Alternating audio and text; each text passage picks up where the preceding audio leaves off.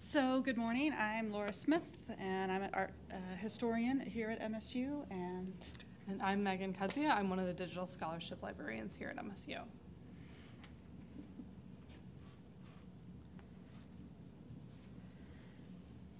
To start off our research, we focused on a small group of Michigan State University Museum stereographs featuring Diné, or Navajo peoples, to provide a unique opportunity to decolonize settler ways of knowing and seeing.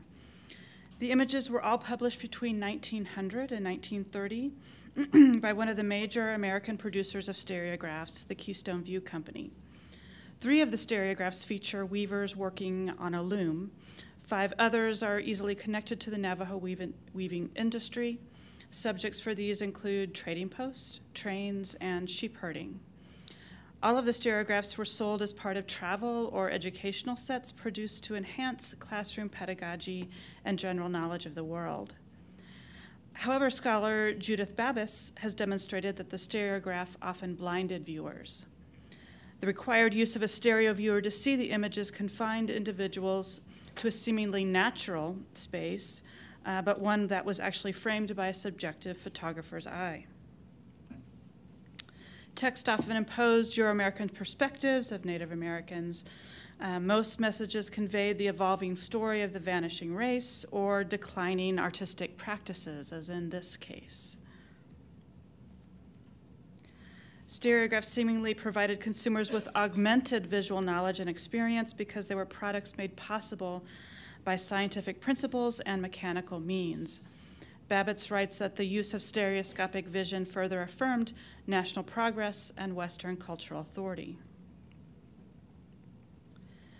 Keystone Teachers Manuals, Babbitt writes, explain the, quote, general truths about the world based on cultural Darwinism that ranked nations on a progressive scale from primitive to civilized, end of quote.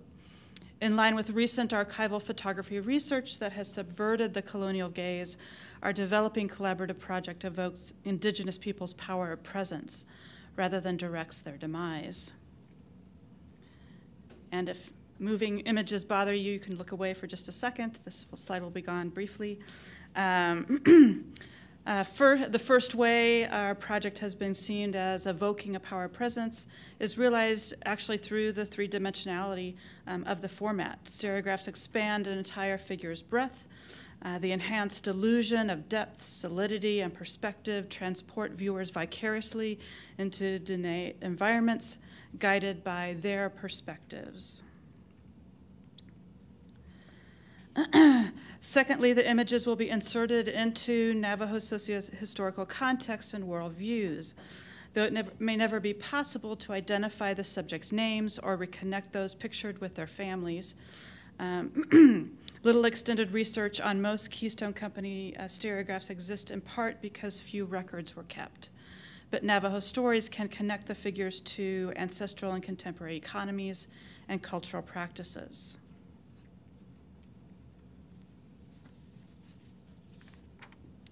The final and third dimension for this research is to address the issues of authority and accessibility in the study and curation of Indigenous knowledge and arts.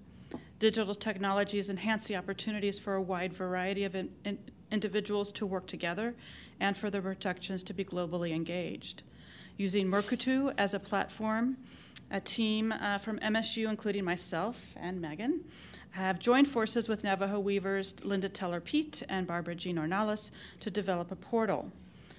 The goals for this portal include those set by the weavers to teach weaving from the Navajo perspective and to educate the Diné audiences about churro sheep, raising them and processing the wool.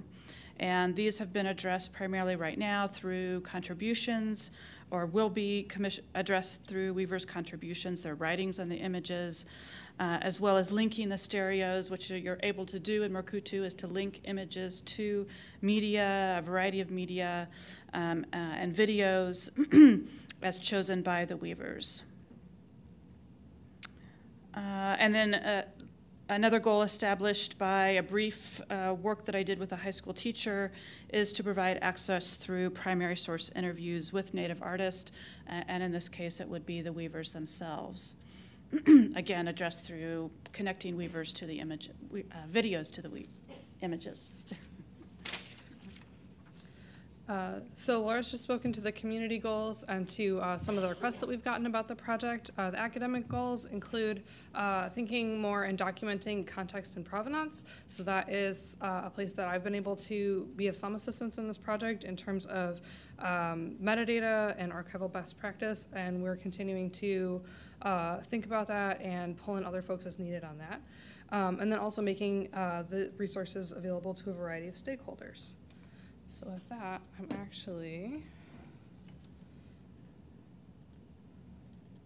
yes, no, what? I was gonna do a live demo. You want to talk?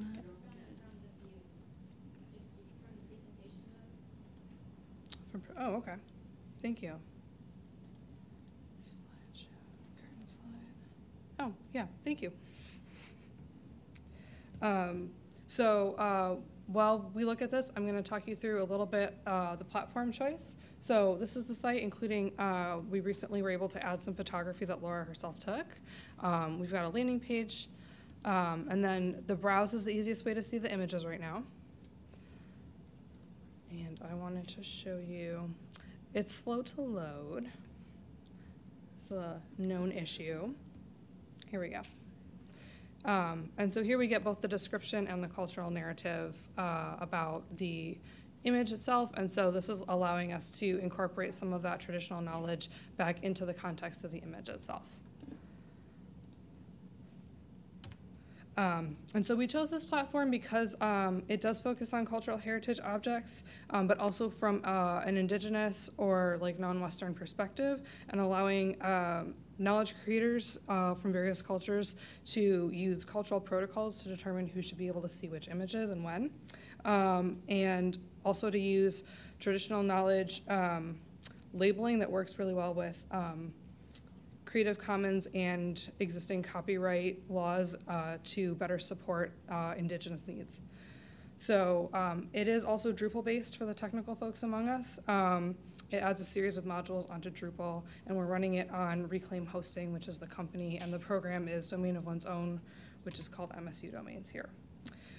There are many design and development challenges, as you can see. The biggest ones from my perspective are whether Mukutu is ultimately the best platform for us in the medium to long term. It is a very complex system, and it takes a lot of maintenance and development work, which is not the main portion of my job. So also thinking about the sustainability of what is a responsible choice for a platform, given that this is maybe something that all of us are doing in addition to other large parts of our jobs, especially the weavers.